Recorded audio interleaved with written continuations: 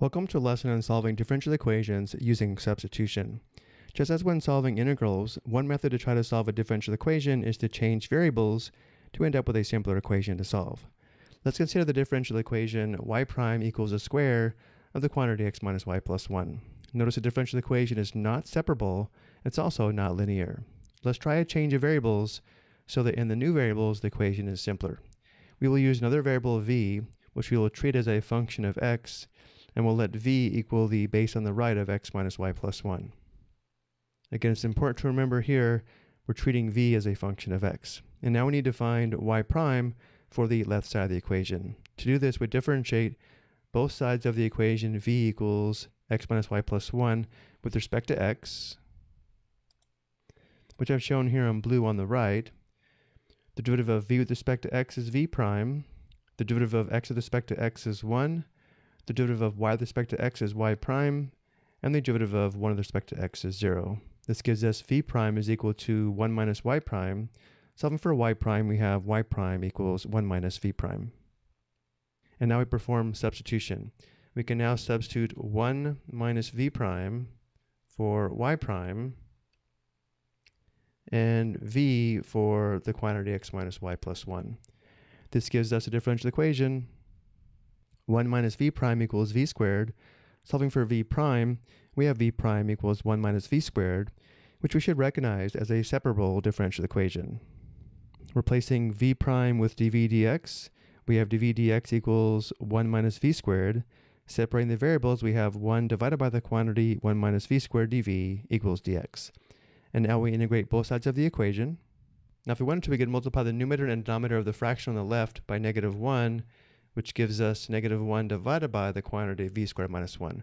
I'm going to go ahead and use the integrand function in this form because for the next step, we need to perform partial fraction decomposition so that we can more easily determine the indefinite integral. So again, we start with -1 divided by the quantity v squared minus 1, and then we factor the denominator, which gives us the quantity v plus 1 times the quantity v minus 1. We set this equal to a over the first factor of v plus 1 plus b over the second factor of v minus 1. Next, we multiply both sides of the equation by the LCD, which gives us the equation -1 equals a times the quantity v minus 1 plus b times the quantity v plus 1. And now we'll let v equal 1. Notice when v is equal to 1, v minus 1 is 0, giving us the equation -1 equals 2b, and therefore b equals -1 half. And if v is equal to -1, v plus 1 is 0, giving us the equation -1 equals -2a, and therefore a equals 1 half. Subbing a and b into the equation above, we now know the original integrand function is equal to 1 half divided by the quantity v plus 1 minus 1 half divided by the quantity v minus 1. So going back over to the integral, if we factor out the 1 half, we can write the left side as 1 half times integral of the difference of 1 divided by the quantity v plus 1 and 1 divided by the quantity v minus 1 dv. And on the right, we have the integral of 1 dx. And now we integrate both sides. On the left, we have 1 half times the difference of the natural log absolute value of v plus 1 and natural log absolute value of v minus 1. And we'll include the constant on the right. On the right, we have x plus c. And now we need to work on solving for v. Let's first use the log properties and combine the two logarithms. Because we are subtracting, we can write the left side as 1 half times natural log of the absolute value of the quotient of v plus 1 and v minus 1. Next, we will multiply both sides of the equation by 2, which I've shown here in blue, which gives us natural log absolute value of the quotient is equal to 2x plus 2c. And now we'll write the log equation as an exponential equation, or we can exponentiate both sides of the equation with the base of e. Writing the log equation as an exponential equation, natural log has base e. The equivalent exponential equation is e to the power of 2x plus 2c is equal to the quotient of v plus 1 and v minus 1. We can drop the absolute value here because the exponential term on the right is always positive.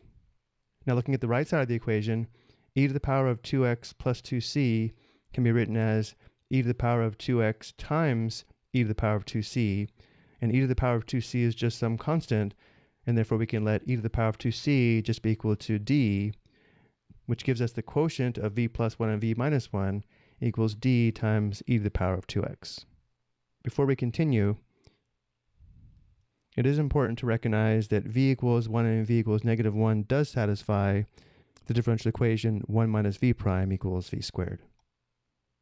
And now that we have our solution in this form here, we need to write the solution back in terms of x and y using the equation v equals x minus y plus 1.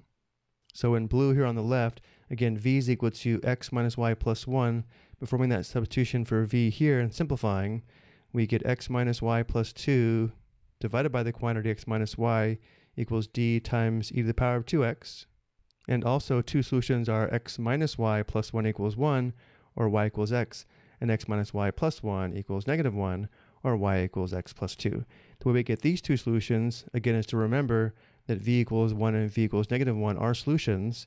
So performing the substitution for v, which again I've shown here on the left, when v is equal to 1, we get y equals x.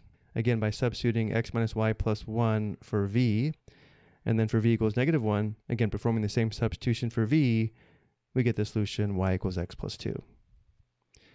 So now going back to our equation here where we have the quantity x minus y plus 2 divided by the quantity x minus y equals d times e to the power of 2x, we need to work on solving for y.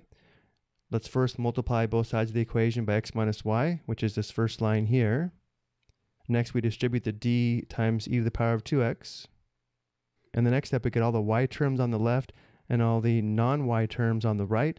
Next, we factor a y from the left side, and then divide both sides by the quantity negative 1 plus d times e to the power of 2x, which gives us y equals the quantity dx e to the 2x minus x minus 2, all divided by the quantity d e to the 2x minus 1.